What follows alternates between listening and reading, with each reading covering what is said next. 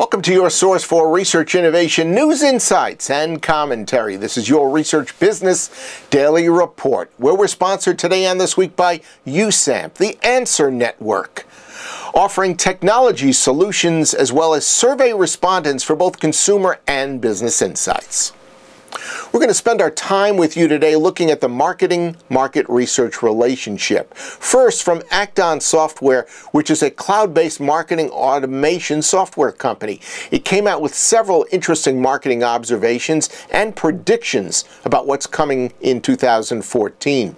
One of the projections got me to stop and reread it several times. Now, I know that many of you are just dog-tired to hear a 10,000th mention of big data, but as you heard from Elizabeth McNabb yesterday, it's going to gain a newfound sense of reality in the coming year. Says Acton Software, quote, there will be a change in sentiment towards the term big data, but it's going to go beyond that. Companies will want to address the right, most actionable data that answers their specific questions and helps them effectively drive their business forward. Not all data matters. A lot of it is just noise. It's not going to be about big marketing data next year. It's going to be about the right marketing data, end of quote. Let's move on to an important conversation that I had with Jeff Winsper. He's the president of Black Inc. Put aside your holiday planning for the next 4 minutes and take a listen. Jeff has 20 years of experience in marketing under his belt, and he's a fountain of knowledge about marketing and its relationships with all kinds of internal departments, including research. And he admitted to us that marketing, unfortunately, vastly underutilizes marketing research.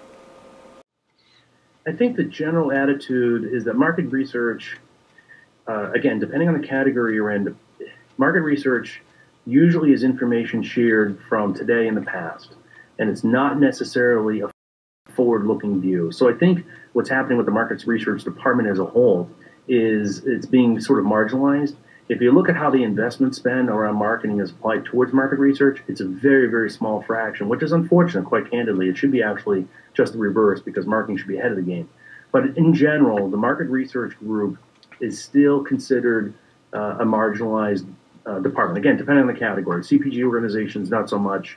Other organizations like in B2B, very much. There's a distinct difference between market research and, let's say, real-time analytics. At least I'm characterizing it that way. When you conduct a market research study, whether it's qualitative or quantitative by nature, it takes time. So a person may have a question, okay, that was, let's say, today. By the time the study is conducted, it could take 5 days, 10 days, or it could take 6 months. Unfortunately, the world changes very rapidly. So the output of that research may actually be very accurate from the time in which it was conducted, not necessarily the time in which you received it. So that makes it challenging. So I think if you're an analytics group, then at that point you're thinking about predictive analytics, and you're also using back information. And with a combination of both, it's much more powerful. I would also suggest that marketing today is it actually the enviable position where it's having conversations with consumers directly today. All the social media outlets and all the digital.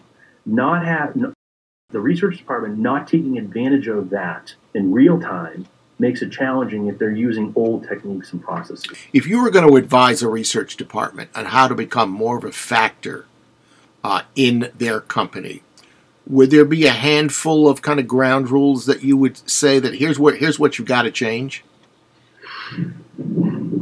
All things being equal, if the culture, a degree of collaboration, and an understanding and a commitment to what research can do, if those things being equal, if I were in charge of a market research department, I would look at what the world would be in 10 years, not what the world is today. And what I mean by that is, how are people making decisions, both the consumer as well as the executive? And what can you do to make sure you have better practices, technology to support you, certainly the skill sets and resources, and proactive outbound communication to the executives that matter most, versus perhaps a reactive moment in time that explains only things that happened in the past. The consumer is changing so rapidly that you got to understand where they're going to be 6 months or a year from now. And then also maybe you figure, okay, 10 years ago, here's a kind of a dartboard guess as to where they're going to be. Isn't that the reality of today's market as well? Yeah, it's spooky fast. Researchers used to think in bands, age bands, of generations. And that's fair when you're looking at perhaps, let's say, baby boomers and above. Mm-hmm. You're looking at Gen X and Gen Y, you have to look at age bands in months. The adoption cycle and their behavior of products changes dramatically. So all the more reason that when you're doing the analysis for, say, product adoption or churn or acquisition, a 17-year-old acts very, very differently than, let's say, a 13-year-old. And you see that today. In fact, you can even see, for example, age bands where people are starting to drop off on Facebook at a certain age group, and maybe perhaps the technology that's lifting up. Mm-hmm. So a market research, right, should definitely take advantage of the real-time information in the communications and conversations that occur through call centers, through their social media, the digital behavior, through their POS. Capture it, because if you can take that and package it up and provide it to executive management, you will elevate your value tremendously very quickly. So the question is there somebody I respect that actually does both pretty well? Yeah, where research and marketing are really doing a bang-up job, and they're doing it together. Mm-hmm. There's a couple that come to mind, and they're actually on a council with me called the Marketing Accountability Standards Board. I would say Miller Coors does a good job, and I would say Frito-Lay does a great job. We'll have great additional comments from Jeff when we come back after the holidays, so be prepared for those in early January. In the meantime, if you'd like to reach out and touch Jeff, here's his email address, jwinsper@winsper.com. That's your Research Business Daily Report, sponsored by USAMP, the Answer Network, offering technology solutions as well as survey respondents for your consumer and business insights. Have a great research day, and we'll see you here tomorrow with our annual Executive of the Year, Conference Presentation of the Year, and Client Market Researcher of the Year awards. Please don't miss it.